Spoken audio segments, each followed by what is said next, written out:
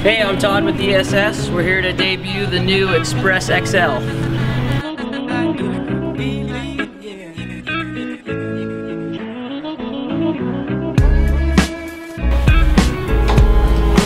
Okay, inside the truck, right beneath the sight, you can easily just go ahead and loosen the jack, pull it out, go to work. When you're done with it, again, right at the regular height, put it in, pump it up 1 or 2 times, boom, tight, not going anywhere. Okay, so I can hold 2 jacks, 8 jack stands. Alright, now we're inside the new XL here. Standard features in the XL. Tool cabinet, microwave, storage chest. Again, in here we're running some LED lights. We've got 4 of them in here, giving us some natural daylight. Back here we have our jack racks, holding 2 jacks. We have our jack stand racks. We have a total of 8 can go up there. New heater to keep this thing warm. Out here we got some standard 110 outlets and some new lighting. Okay. It's a standard 14-foot Isuzu box truck. When we got this truck, it was just from a coffee delivery service. It was standard sides on it. We actually came in here, cut in a 36-inch by 72-inch door.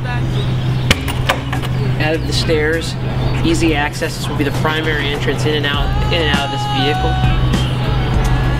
The average time for the build for a truck like this is less than 2 weeks. With all the fabrication from cutting in the door and building the staircase to building a custom rack to hold the generator underneath the truck, all the fabrication of the racks inside, everything here we fabricated ourselves except for the paint cabinet and the tool chest. Everything else is something that was fabricated from our shop here at ESS.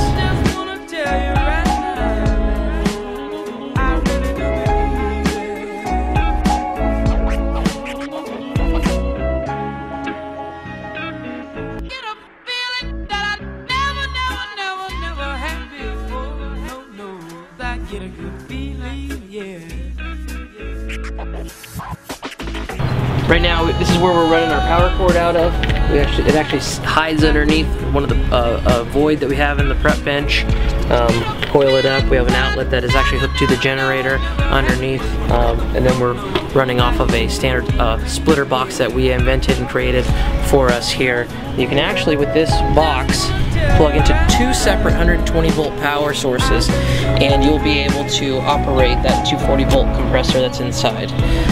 So if you're at a dealership where you can take 200-foot cords, run them over to a couple outlets, this truck will run off of that if you don't want to run the motor for the generator outside.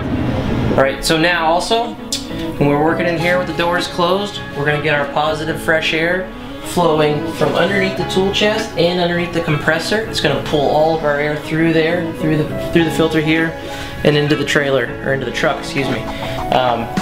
So we have all our positive air coming through here. We're also cooling down our motor and our pump on our air compressor. We also have fresh air coming from underneath our explosion-proof paint cabinet. Again, we're trying to get that cross ventilation. We're on the passenger side of the vehicle, and we're shooting it out on the driver's side of the vehicle. Also up top here, we're running the CureTech lights again with our arms. We made the arms again, put them on the CureTech lights. We're able to go ahead and take care of our wheels that we painted on this side. Also on the other side of the truck, we've done the exact same thing. What we have done on this vehicle is we went ahead and put in 2 fans.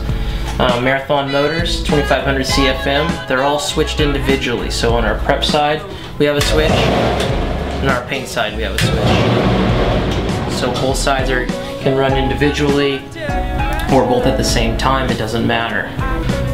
We have a standard 120, 240 volt panel. We're running GFI breakers. So that way we have all our stuff is protected that we're running in here, and then the GFI breaker will last a lot longer than an actual receptacle, and I think it'll work great. Back here by our front door, by our side door, this is our main entrance in and out of this truck. We have our Onan generator control here. So from this point right here, guys can come in through the door, touch this button right here, fire up the unit, and you can go to work. We have a Onan 6500 commercial rated 12240 volt generator. It's mounted up underneath the truck. It actually pulls its fuel from the truck itself, so that the truck can actually operate and not have to worry about filling it up. They can, when you go to the gas station, you just fill up one thing and that's it. Truck's done. Generator works fine. We also have standard power cord outside, and we can run off of standard 120 240 volt power. Out back here we have another +1 stand back here, so you can do you can clean the wheel, prep the wheel, get it ready to go back inside. So if you have 2 guys, 3 guys working, somebody can work out back here. Again, back into a standard 2-inch receiver. Works really good, no problem there. We also have standard air chuck back here, so you can actually work in the back of the truck and not have any problems.